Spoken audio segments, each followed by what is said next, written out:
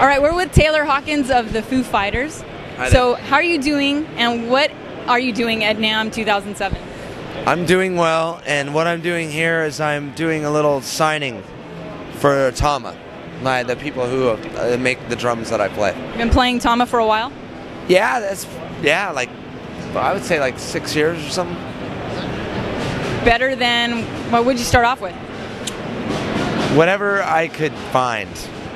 Like pots and pans, is that what you started off with? Yeah, and then like a mixture of my neighbor's drum set and the guy that lived 10 blocks away, and a Sears and Roebuck crash cymbal, and you know.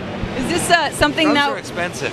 When you're 10 years old, to even think that, you know, now I get all my drums for free, and I just call Gene up, and I go, hey, I want one of these. And he's like, all right, it'll be there in 3 weeks. When you're 10 years old, you know, drums are like, you know. hard to come by? Yeah, and they're like works of art, you know. Yeah. So what's going on with the Foo Fighters? What are you guys doing these days? We're getting ready to make a new record. That's what I was hoping you'd say. Yeah. Now, you did a double album last time. Right. And what's this one going to be like? Any surprises? I don't know. It's all a surprise to me still, because we're really in the early stages. We're just kind of demoing songs and all that kind of stuff. Did you like that last double In Your Honor album? Like doing a little bit of acoustic, a little bit rockin'? Yeah, I liked it. I mean, there was definitely a line down the middle with it, and I think that there won't be that this time around. And it was like an experiment. You know, every time you make a record, it's almost like an experiment, you know? So, and it worked, I think. But Neil will probably meet somewhere in the middle this time, and then next time, nothing acoustic, and then next time, you know. What do you do in your downtime? I haven't had a lot of downtime, actually. You have other projects, though, don't you? Yeah, I have other projects. So one of my downtime projects is a little band I have with a couple of my friends called the KCAL Riders. It's a funny little name. It's got some really good musicians in that band. Do you record with them, or you just play? Yeah, I record with them, and I sing and play drums in that band. And then I have little other various things I do for fun. Like I have another little cover band, and we just play little restaurants around my house called Chevy Metal. And we do that every once in a while when we get a chance. So Foo Fighters have been going strong for quite a while now. Yeah. Well, How did Foo Fighters come to be? How did you get mixed up with the Dave Grohl? I met Dave when I was touring with Alanis Morissette. I would play drums with her when she first came out and got real, you know. I probably saw you play back then. Probably did. I was younger. Probably not quite so rough looking. So, you know, you tour and you do these festivals, especially over in Europe, where you, a lot of, you know, kind of mingle with a lot of other bands. So I met Dave through that, and then, you know, we kind of were friendly, and we had a good time hanging out then. And then I kind of lost contact with them, and then about 6 months later, I found out that their drummer had bailed. And I really liked them before I joined, you know, I really liked the band before I joined.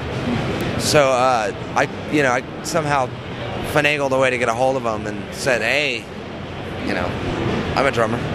Now, do you like doing those Foo Fighter videos? Because they're so funny sometimes. Well, we haven't really done like one of those really goofy, funny ones in a long time, actually. Learn to Fly was hysterical. Yeah, it seems like all our videos of the last couple records have been very serious, sort of, in a way. So you like the fun stuff better? They're usually better. I don't know, we made a couple of performance ones that are fun, too. No, I hate making videos, period. It takes forever, and it's really boring. A lot of hurry up and wait. You do a lot of like what I'm doing today, and just sitting in a room for 2.5 hours going with nothing to do, so. Right. Yeah. Like I said, what other genres of music do you like? Do you like the hip-hop stuff? No, not really.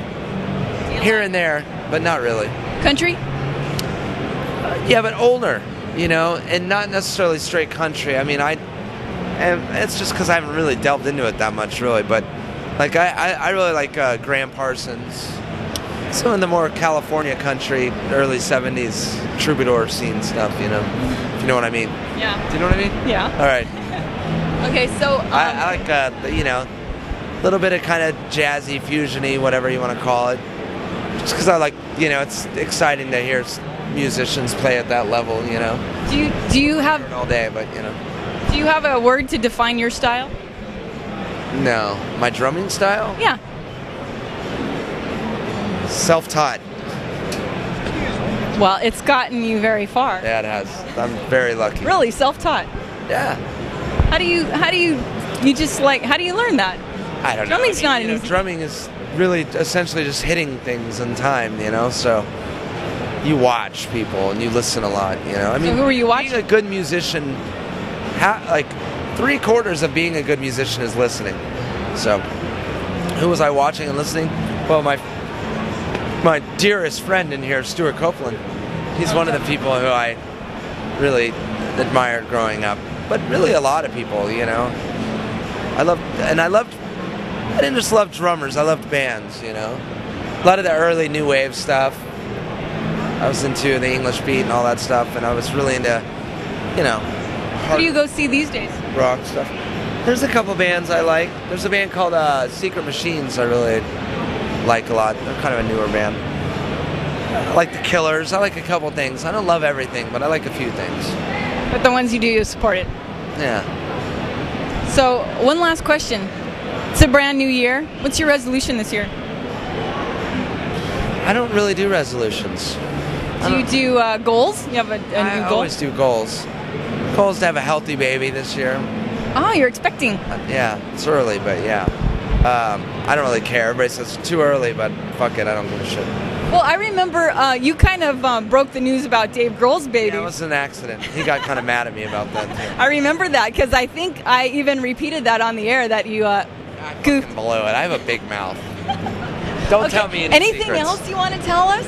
Don't tell me any secrets. Okay, what's going on in the recording studio that we shouldn't know about? Nothing exciting, really. It's just music. Where are you guys recording at? We have our own studio. Okay. Down in the valley. In San Fernando Valley. You guys pick a producer already? I think so, but I'm not going to say it yet until it's all nailed down in stone, You're getting a little scared. Well, no, I just, we've decided, and it's who's going to produce it, but yeah, whatever. It's Gil Norton, I think. It's a guy who did the second record, Color and Shape. Okay, so. cool. I've never worked with him, so I'm looking forward to it. Well, I'll let you know right now, Everlong is one of my ringtones. Oh, there you go. It reminds me of him. Everlong, I've waited here for you. Oh, there you go. Oh, okay, there you go. Yeah.